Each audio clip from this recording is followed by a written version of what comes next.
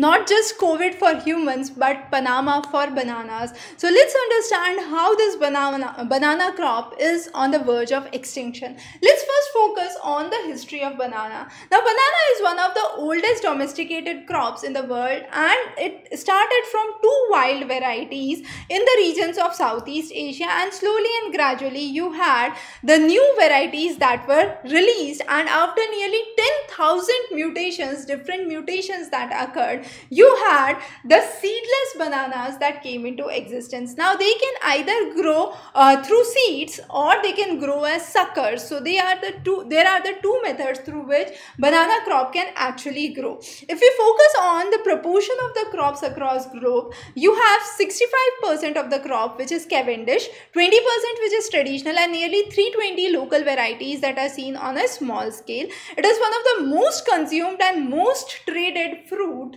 among all the fruits, and most of the plantations are now moving towards genetically identical clones to be devised because of the recent invasion of the Panama disease that has been witnessed. Now this disease basically is caused by a fungus, and it slowly and gradually wilts the plant and dries the plant, and when the farmer is investing a lot of money growing banana plantations, and a disease like this can wipe off the complete plantation.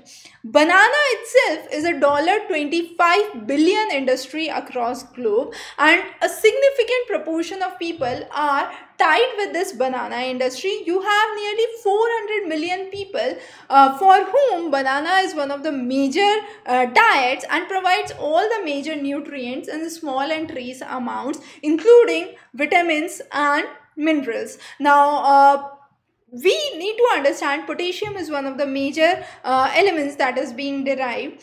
Also, we focus on how the Panama disease is spread. So when this all started, it was mainly from the region of Taiwan 50 years back when the first trace was seen. However, in the history we have quotes of 1800s as well where Panama disease was there, but in the recent time it started with Taiwan and slowly and gradually spread to the regions of Asia, Australia, and the remaining parts of the world. So Australia, when it was first seen in 2018, they started biosecurity. So they did not allow any foreign soil to enter into the land of Australia, and every of the farm that was infested was quarantined and isolated. Also, there were strict measures taken in Colombia because Colombia is one of the fourth largest exporters of banana, and considering this disease spread that was seen only in one of the regions of La Gujaria, it was believed that whole of the Colombia must be at high alert.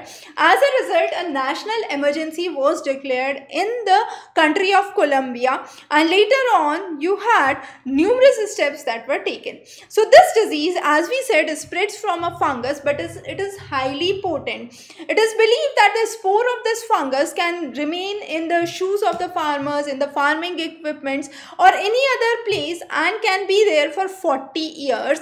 One spore has a capability to infect one plant, and therefore it is highly detrimental to the plants. Also, we have seen that some of the species are highly susceptible. For example, Grand Naine, Robusta, Bhusaval, Malbhog, Rambhog are some of the species that are significantly affected.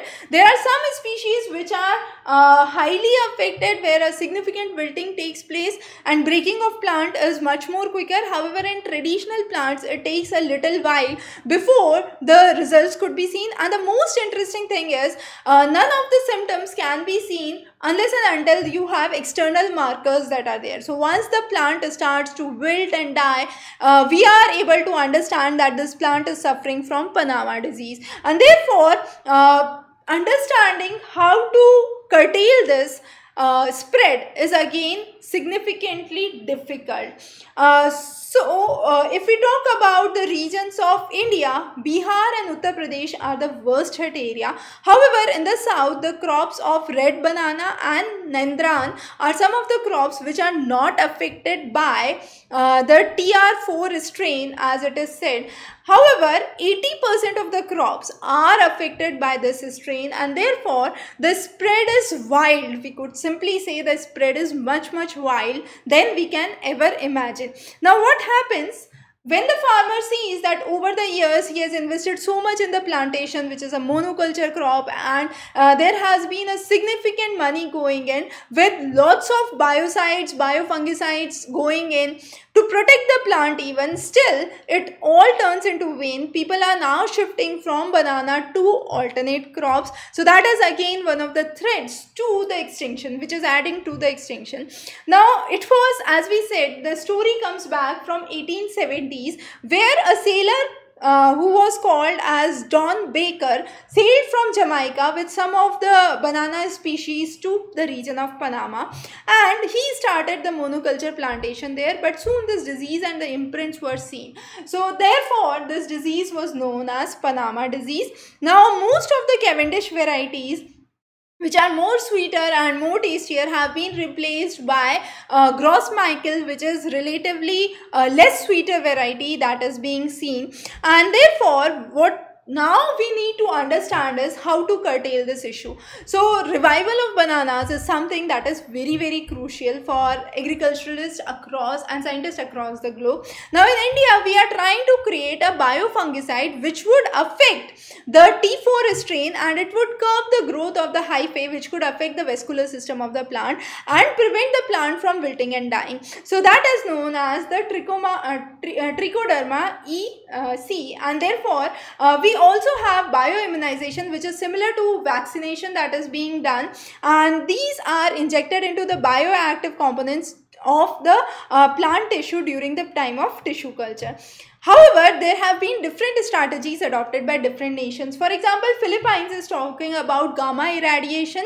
China is talking about chemical mutagenesis, where you have chemicals, gammas, X-rays that are aimed to bring in random mutations, and because of these mutations, the effect of the fungus would go away. Similarly, we have Australia, which is trying to have a transgenic candivish region that could be crops that could be developed. US is working on gene editing and gene slicing technology. We have UK, which is trying to bring in gene editing induced gene slicing technique, and it could be believed that it could commercially come up in 3 to 4 years, and therefore it could be one of the markers for protecting a lot of banana species. Now commercial plants, one of the unique things is they are genetically identical, so there is no way that some of the plants would be able to escape from this fungus, others would not be. So the only way through which this could be curtailed or this could be checked as of now by the scientist community is bringing in a change or bringing in a significant mutation. So genetic editing is one of the ways through which this could be taken into account. Now Dole Food Company is one of the leading companies and top banana suppliers of the world. Latin America and the Caribbean region are one of the major producers, and Dole Company supplies from this region to the regions of European Union and United States, and they are working on a gene editing technology along with the ELO Life Systems of United States, which was found as a platform for development of the traces in the primitive plants that could be seen. So faulty DNA would be removed and a new genetic material would be inserted, and that would be one of the feasible ways through which the crops could be actually revived. So the whole idea that we are trying to focus is Panama disease has been spreading widely among bananas, and that has led to a significant issue of extinction of the crops, and therefore numerous efforts are being done in the direction of revival of the crops. We would be bringing in many such interesting topics for you. Stay tuned. Have a wonderful day ahead.